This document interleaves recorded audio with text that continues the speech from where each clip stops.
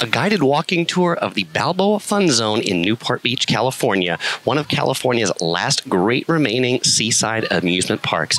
I'm Chris, this is Yellow Productions. I do travel guides that are fun, informative, entertaining, and let me turn the camera around so you can see what I see. So as we start the walk right here, we're beginning it right at the ferry that goes from Balboa Island to Balboa Peninsula.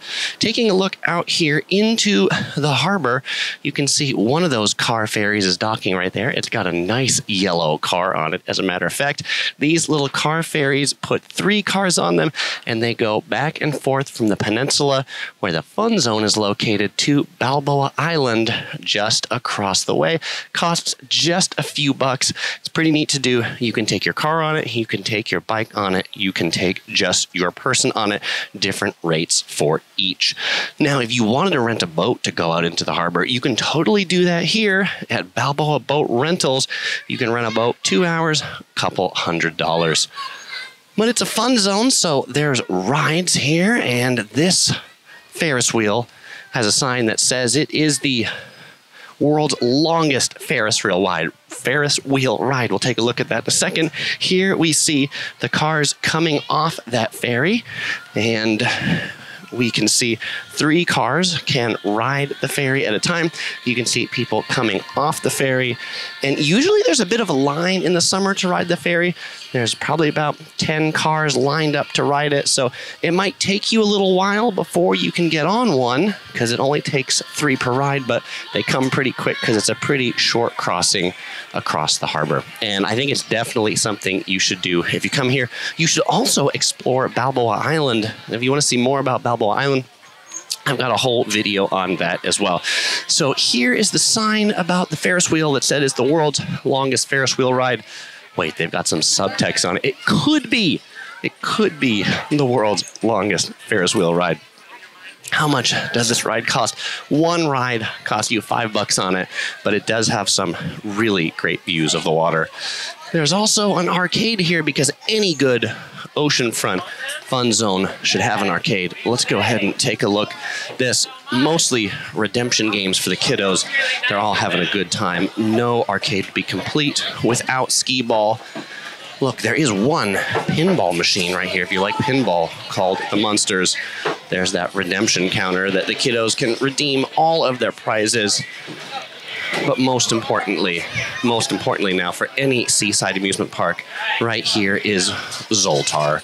The fortune-telling machine speaks to you and tells your fortune for $1. This Zoltar is wearing a mask for the pandemic. Zoltar, thank you for keeping us safe. I appreciate it. Now, if renting those boats or the Ferris wheel was not adventuresome enough, you can go parasailing. There's a parasailing company right here. They don't post their prices because I'm guessing it is quite expensive. There's a big trampoline that you can jump up and down on. Over on the right, there's this thing called Discovery Cube's Ocean Quest. It looks like it's just kind of closed right now, but that's where you'll find the restrooms in the back of that building. There's also this ride, which is at the Happy Swing is what they call it. That's $5 to ride. There's a coconut climb. Kids can climb on that, and you can buy tickets for the fun zone from this friendly lady right here. Just not for the Ferris wheel. You'll find lots of cheap eats here at the Balboa Fun Zone. Lots of pizza, lots of cotton candy, lots of corn dogs. I've eaten at this one, the 2 slices of pizza and a drink for $6.75. You know, it's not the world's best pizza, but it is certainly priced right. That's for sure. Or you can get some ice cream cones, and this place has this very kind of just like old-timey seaside kind of vibe. And it's actually compared to the Newport Beach Pier. There's 2 piers in Newport Beach. I have a whole video about the Newport Beach Pier. That one's closer to the freeway. This one's about 2 more miles further down into the peninsula. And so I usually find it's less busy down here. So if you're looking for, like it's too busy there and you can't park, come down further south to the fun zone. I'm going to widen this camera to show you what we see here. This is the Balboa Pavilion. This is Newport Beach's oldest building, built in 1906. This was the terminal of the Red Line from Los Angeles to get here. It originally served as a bathing house. It was a gambling place. It was a bingo parlor. And today, it's the terminal for the Catalina Flyer, the boat that you can take to Catalina. There's a few companies that operate Catalina ferries, but as you can see right here, this is what the one that looks like comes from here. Actually, I think it's a little bit bigger, but that one just says cruises departing from Newport Beach. It says Catalina.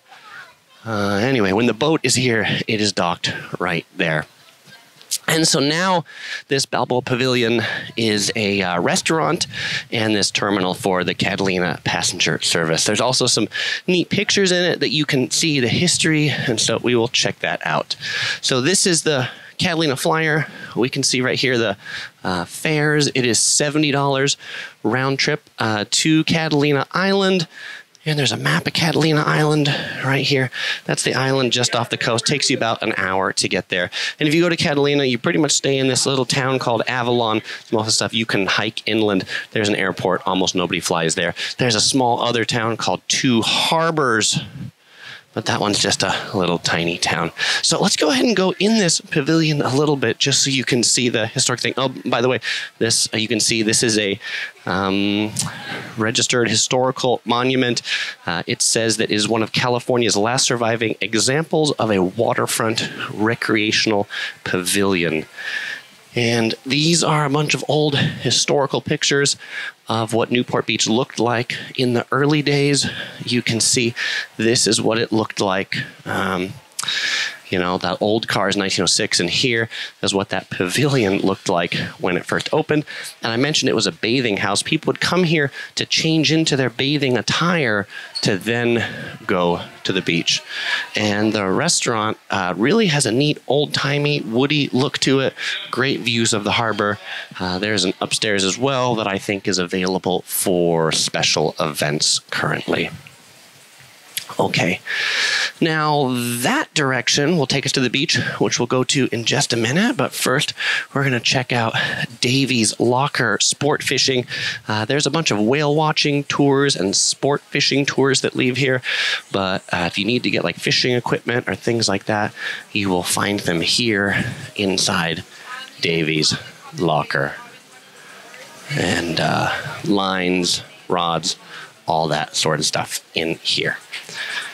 And they also rent electric boats too. There's a lot of companies that rent these things. The classic electric boat, this one here is called the Duffy, and they're pretty fun to rent. If you got a few people, $200 for a couple hours, and you can kind of break that up. Now, what you'll notice is there's no parking around here for this Catalina Flyer. Where is all the parking?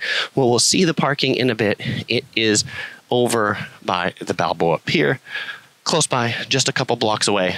I want to make sure I don't get run over by that bike. That would not be a good ending for this video. Most of the shops around here, little small shops, kind of touristy, cheap stuff. I find a lot of the businesses turn over quickly in this neighborhood. This neighborhood around the fun zone is called the Balboa Village, and things just come and go, I think owing to the fact that it's just less busy and less popular here. But because I can park easier here, and if you don't want to struggle with the traffic to get here, then you can park on Balboa Island and then take the ferry over across here. That is what we often do. But this has this old kind of historic vibe to it. You can see here they put a little mural on the wall to also paint what it looked like back in the early 1900s. And if there's probably one like kind of classic Instagram picture to take or something like that of the Balboa Pavilion, it's right down this street of the classic pavilion there. Okay, heading back to the beach. There's this old classic Balboa pharmacy on the corner. You know, pharmacies used to be these places that sold like everything under the sun, and this pharmacy is one of those places. You can get your drugs, you can get your food, you can get your beach supplies in here, you can even get your COVID-19 rapid tests, and you can get your seasick pills from here. So if you're going to Catalina, you might want to get that. This is the main road in the Balboa Peninsula. If you take that 2 miles in that direction, you will get to the Newport Beach Pier. That's what I drove to get down here. And if you drive down the other way on Balboa Boulevard, as it's called, about a mile, you will get to the Wedge, which is the end of the peninsula. The Balboa Peninsula itself is about 3 or 4 blocks wide. It is not very wide, so makes it pretty easy to like explore the whole thing. This is a neat hotel here, the Balboa Inn. There are very few hotels in Newport Beach that are kind of like oceanfront, and so this is one of them. I haven't personally stayed here, but the hotel does look nice. I've heard good things about it. It's also got an Italian restaurant in it. He's just kind of got this neat, charming little courtyard. They've made it look particularly Italian, and they keep this place up pretty well. Pretty quiet, not too rowdy, although it is right across the street from Cabo Cantina, which could be one of Newport Beach's rowdiest bars. Here's the lobby of the Balboa Inn. Small little lobby, clean, looks recently remodeled. So if you are staying here and you want to sleep well at night, you might wish to ask for a room that does not face the Cabo Cantina. We are crossing the bike path. This bike path, also 2 miles that way, would take you to the Newport Beach Pier. And in the other direction, this bike path actually ends just a few blocks down that way. So this is almost the terminus of the Balboa Peninsula bike path. On the right, there's this place called Boardwalk Balboa Lilies. Hosty Girl and I have eaten there once. Pretty decent brunch type food. There's also a place here called Tacos Cancun. If you're looking for some beachfront tacos, you'll find them right here. All pretty reasonably priced. Burrito is going to cost you $9. 2 taco combo is going to cost you $10. Now, this sign right here for Ruby's Diner tells us that on this pier, this plaque commemorates the opening of the original Ruby's Diner on this pier in 1982. Unfortunately, Ruby's isn't doing so hot lately, and they've been closing a lot of locations. This one looks like it's still doing pretty well. We will get to that and see it at the end. I want to show you on this map kind of where this area that we've been walking around looks like. We started walking right here at the ferry entrance. We walked down the Fun Zone. We walked to the Balboa Pavilion. We came down Main Street, and now we are here at the Balboa Pier. The best parking is this big parking lot right here in front of the pier. If you're coming to the Catalina ferry and going to Catalina, you can park in this lot for long-term parking. It's about $30 a day if you park here to go to Catalina. If you're just here for hourly parking, it's currently $2.80 per hour. So this pier was built at the same time as the Balboa Pavilion, so that when people took that red car down to Newport Beach, they'd come to the pavilion, they would change into their bathing attire, they would walk here on the pier, they would say, gosh, this is amazing, and then they would want to buy a house here in Newport Beach. That was the theory, and it worked, because in 1906 there was nothing, it was swampland, and now it's super popular. Decent restrooms here by the beach, some swings and toys, some showers. You see we got the lifeguard towers here. They build the sand up here in a bit of a berm to protect the parking lot from the water. So the beach here is not quite as wide as it is up at the Newport Beach Pier to the north. And most people like to just set themselves up right on that berm. That's kind of the place to be. This part of the beach is not as good for walking because of this big berm. It's kind of like heavily angled if you are trying to walk here. You'll notice the waves are nearly non-existent today, which is typical for a Newport Beach summer. And you see off in the distance to the north, you see the Newport Beach Pier. I'll zoom in just a little bit so you can see that down there. That one currently does not have a restaurant on it. The restaurant's been closed for 10 years over there. Now, if we look here to the south, By the way, this pier is open most of the day. It is closed midnight to 5 a.m., which is what the sign on the gate says. Now, this is Laguna Beach in the distance.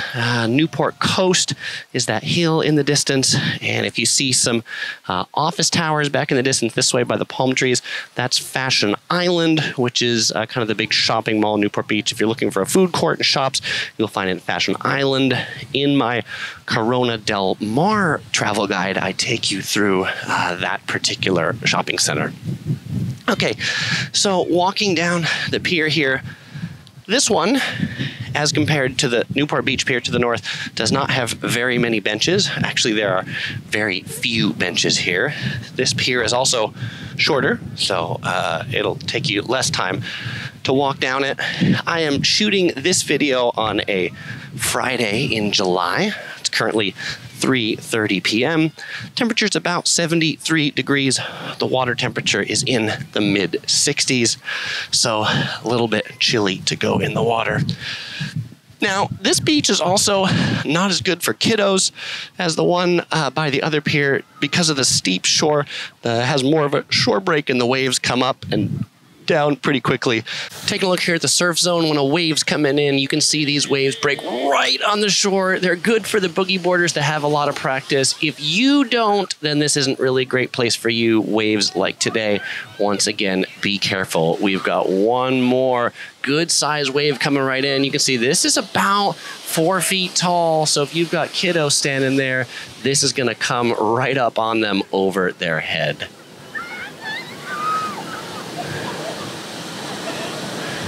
And here comes one more that's big. You see, that guy is just eaten by that wave.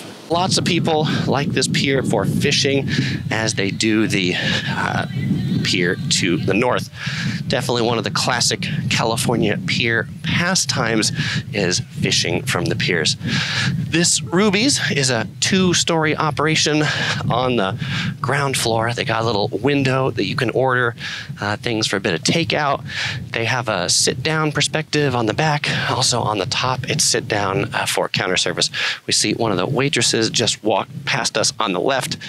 Ruby's is kind of a 1950s themed diner, so they wear those red and white striped dresses, and waiters who work there all wear kind of the paper white hats to keep you in that shtick. Mostly burgers, hot dogs, sandwiches. Is it the best food in the world? No. Is it the best view in the world? Yes. How many places do you get to eat on a second story at the end of the pier? Not that many. So if you're picking a place to eat, I would pick this place to eat if I was a tourist here, just so that I could say I sat on the end of the pier and had a hamburger. How much does a hamburger here cost? Currently, the regular burger costs $14. Hot dog costs you $8.50. And they're also popular for their shakes. So here is the full service restaurant. Currently got the counter outside, and you can see they've got currently indoor seating and outdoor seating, but it has the kind of the neat, well, we'll see it from the other side, kind of just a neat old-timey feel on the inside of like an old place that has a bar and pancakes. And so it's also cool to sit out here and on the second level. Though if it were me, I might wait for a second story table. We got a lot of friendly people right here. Looks like they're having a good party. Yeah, good deal. If you want to find this later, it's on Yellow Productions on YouTube. So everybody wave to YouTube. All right, great. Hi, everybody. Okay. Friendly people there. And so here's just the inside of this small place. You can see there's that old bar right there. There are the booths, old kind of shake counter, just a neat spot. And some old-timey art that says, "What I want is a Coke." I feel kind of sad that Ruby's as a chain isn't doing all that well. They had some really great locations. They just didn't really keep up with the level of their food. So again, if you do eat here and you say, "Chris, the burger, In-N-Out Burger was better," the burger at In-N-Out Burger is better, but In-N-Out Burger's view is not quite as epic as this one. Well, if your travels bring you to Newport Beach, you might enjoy some of my other walking tours. The Newport Pier to the north, Balboa Island just across there. You'll also find links in the description below. As usual, I won't say goodbye because I'll see you in one of those videos.